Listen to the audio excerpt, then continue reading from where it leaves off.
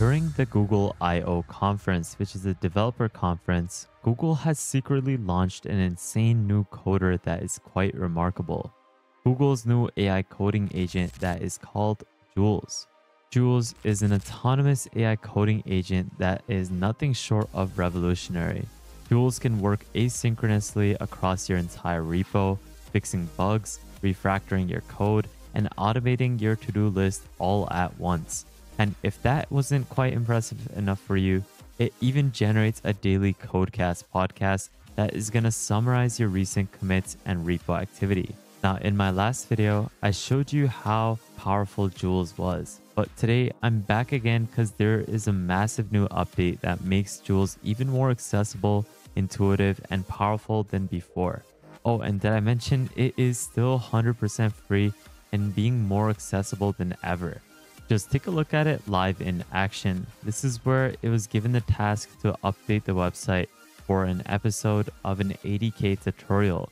And this is where it was able to create a new branch, a new pull request, which was ready to review, a preview deployment, and this is something that you can instantly test right away.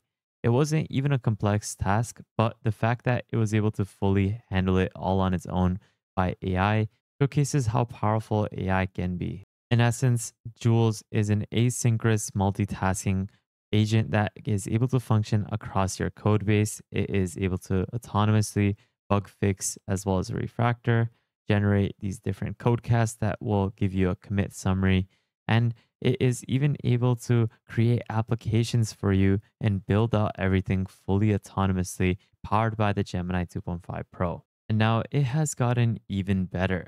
First off, let's take a look at all the new updates and then showcase what Jules is capable of doing. First things first is the new updated 60 daily tasks that are powered by the Gemini 2.5 Pro and available for everyone completely for free. That means you get to access Jules 60 times in terms of the daily task that is powered by the Gemini 2.5 Pro, which is a state-of-the-art coding model that can help you with so many different things. And if you had used Jules previously, it had only given users a 5 daily task limit, which was not super helpful at all because it wasn't usable at all to generate anything that is feasible for a large project. But now we have 60 daily tasks that they have given us, and this is something that we can access completely for free, which is just insane.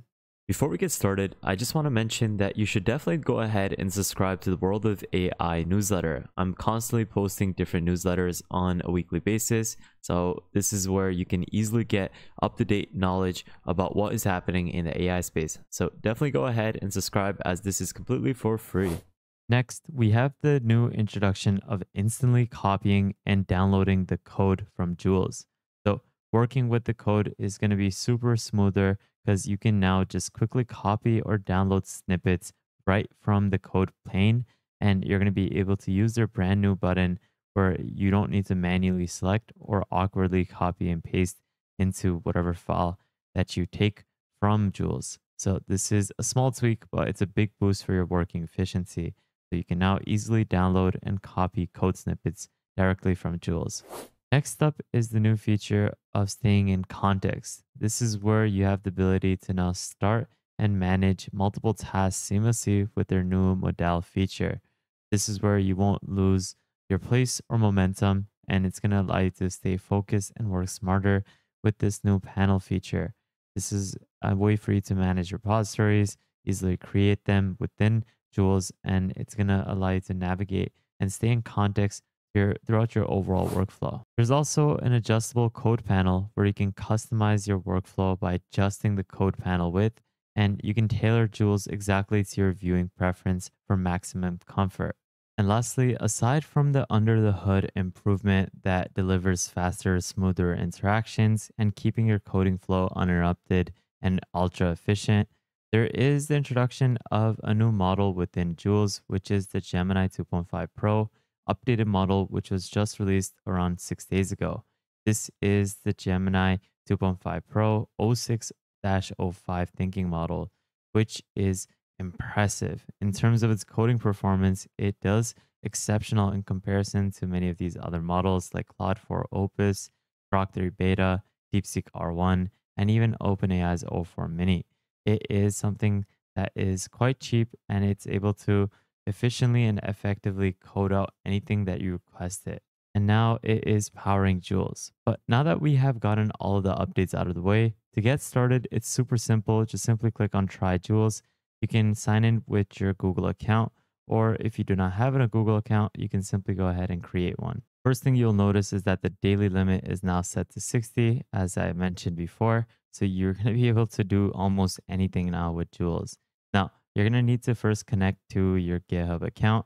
In this case, I have it connected to a test repo that I have under my name. And this is where you can either select the branch that you want to work on to fix an issue or to debug or to even generate something from scratch. Now, I don't have anything in this repo, so I'll just showcase what you can actually do with it. So to showcase the asynchronous agent live in action, we're going to give it a plan within our test repo. This is where I'm going to have it initialize a new Express app with cores enabled, and I'm going to have it set up the backend foundation for a CRM dashboard app, which we're going to be creating afterwards. We're first going to have it set up the backend, and this is where the asynchronous agent is going to be able to deploy multiple agents to tackle this task, and it's going to be working alongside with each other to work on each component, like setting up the Express starter app, enabling the cores, and then preparing it for the future CRM related routes.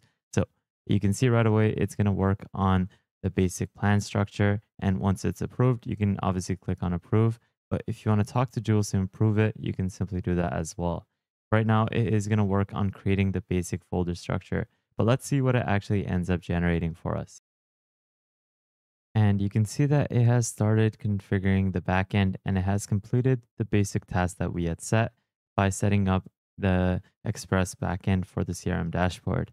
And now you can actually view it as a branch. And in this case, you can see the differences in terms of all the edits that were made and all the changes that it had added to our repo. So all of this has been now added and you can actually create the pull request once you approve it. And once we have approved this, we can now work on the next task, which is where we're going to have it focus on the front end. Now, obviously, this is not how you would work in transition, but you would want to focus on the smaller things, making sure that everything is working within the branch. And once you have approved the backend, connected it to the database and whatnot, you can then work on the front end. And in this case, we're going to now have Jules fully autonomously execute this task of adding as many features and making the CRM dashboard app for us. Now, if you notice one thing, it is super faster in comparison to its previous update. And like I said at the start, you can easily download the code with a single click, or you can now copy it as well. And you can see that it has now completed this task. I simply clicked on publish to branch, and now I can view the branch. And this way, you can see that our repo is fully set up. And thanks to the asynchronous agents, it was able to fully develop all of this and publish all the edits to the GitHub repository. And you can now see that we can now go ahead and set this up by first setting up the backend and then starting the server up. So let me showcase what it actually generated. And just look at that. This is a fully functional CRM dashboard that was fully generated completely for free. You have the ability to add in tasks on this main page. You can visualize your sales overview, total revenue, your new clients, and then the recent activity. You can even manage your clients. And in this case, if you had it connected to a database, which you can configure with Jules, you'd be able to actively monitor any sort of data with various sorts of providers like Supabase or even MongoDB. If you like this video and would love to support the channel, you can consider donating to my channel through the Super Thanks option below. Or you can consider joining our private Discord, where you can access multiple subscriptions to different AI tools for free on a monthly basis, plus daily AI news and exclusive content, plus a lot more. But that's basically it for today's video on the new Jules update. This is something that I highly recommend that you take a look at, as it's completely for free and it is more accessible while being powered by a state-of-the-art model that you can access today all on the web. So I highly recommend that you take a look at it with the links in the description below. Thank you so much for watching, guys. Make sure you subscribe to the second channel. Make sure you go ahead and join the newsletter and join our Discord. Follow me on Twitter, as well as subscribing to the YouTube channel. Make sure you turn on the notification bell, like this video, and please take a look at our previous videos because there's a lot of content that you'll truly benefit from. But with that thought, guys, thank you guys so much for watching. Have an amazing day. Spread positivity, and I'll see you guys fairly shortly. Peace out, fellas.